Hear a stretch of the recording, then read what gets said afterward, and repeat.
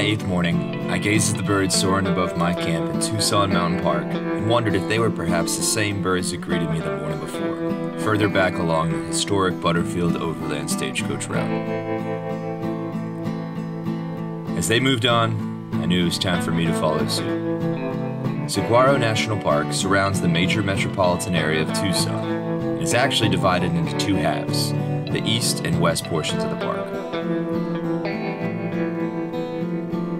I headed into Tucson to see if there were any remnants of the old Tucson Station. All I was able to find was the Dairy Queen. I'm sure a blizzard would have been outstanding on the trail. Next stop was to head to the famous Desert Rat Off-Road Center to get some new treads that I had lost on my 5th day on the trail.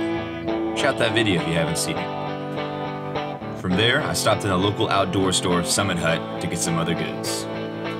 It was midday and it was awful hot, so I stopped for a photo before heading into Saguaro National Park East.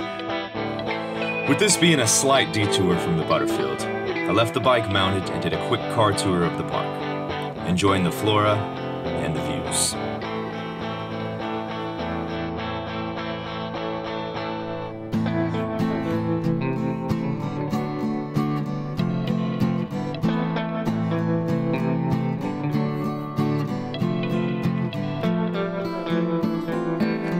After the short scenic loop, I was headed to search for the Cienega Creek Station. The Cienega Station is a storied station in the local area and was at the literal crossroads of mankind, dating back to the Paleo-Indian era. I found Edward Vail's writings on the area to be quite fitting, and I've shared them with you here.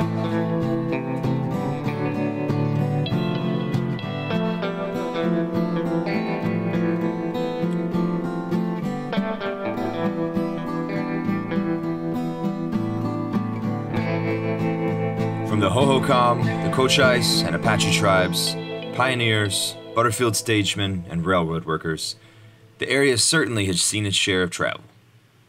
I had a couple of leads from my research on the whereabouts of this station, so I set forth to see what I could discover. As I was traveling eastbound, my first clues led me to a small turnoff from the highway and an abandoned cow pen near the railroad. The rail was a good sign, as many tracks mirrored or even covered the original route of Butterfield. I decided to do an investigative hike and was greeted with a passing freight train. In multiple writings through my research, the location of this station varies, and it very likely could have been moved throughout the operation of the line. The first spot led me to this opening, east of the railway.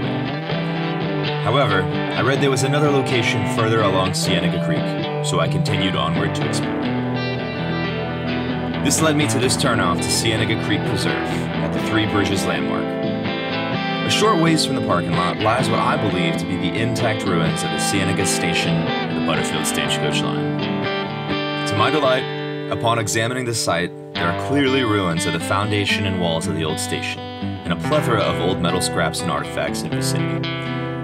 This was a particularly exciting find for me, as it had been some time since I discovered the actual remains of one of the stations themselves.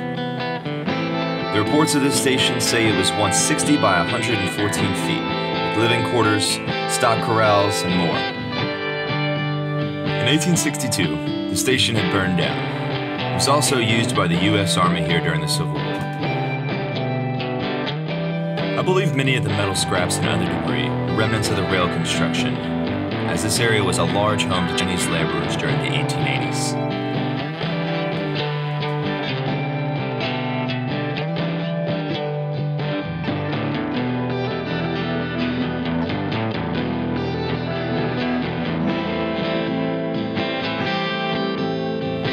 After surveying the ruins, I headed back to my truck at Three Bridges, and I was off to the next station along the route, the San Pedro River Station. I was looking forward to seeing a river station, although even in Ormsby's 1858 account of the trail, he described the flow as insignificant.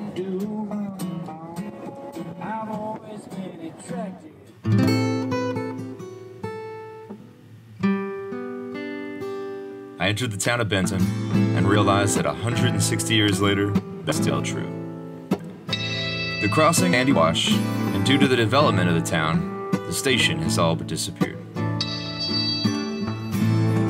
Today, this is all that's left of the San Pedro River.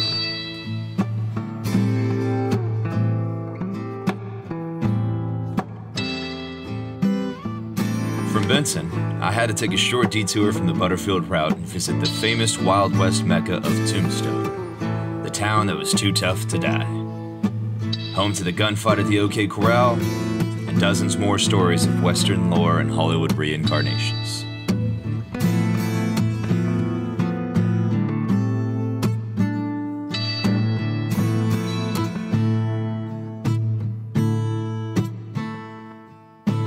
Driving into the town of Tombstone, you're instantly transported back to the 19th century. The town has done a superb job of retaining its lineage and history, and I was already glad that I decided to visit.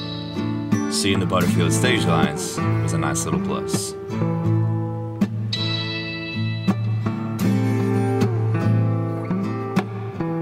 I also had to inspect the local brewery and resupply my coolers.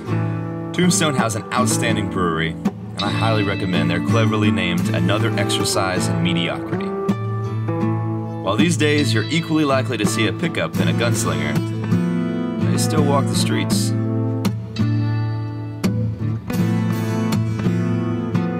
As the sun set over Tombstone, I dropped into the Crystal Palace Saloon, made some friends, and then set off into the night. What's up, buddy? Where I made some more friends.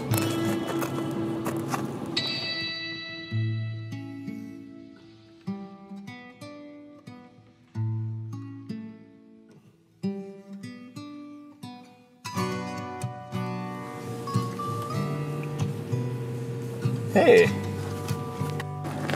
I've been on a lot of back roads, but I've never encountered a pack of horses out roaming around, let alone ones friendly enough to come over and say hello.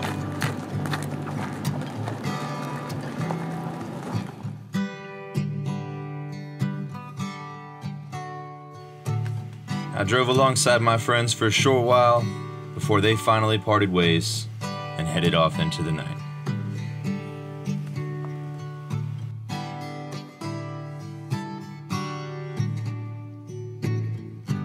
From there, it was a short drive up into the Coronado National Forest and the Dragoon Mountains towards the Cochise Stronghold, where I'd be staying for the night. Tomorrow, I'd be setting back out on the trail and exploring the Dragoon Springs Station.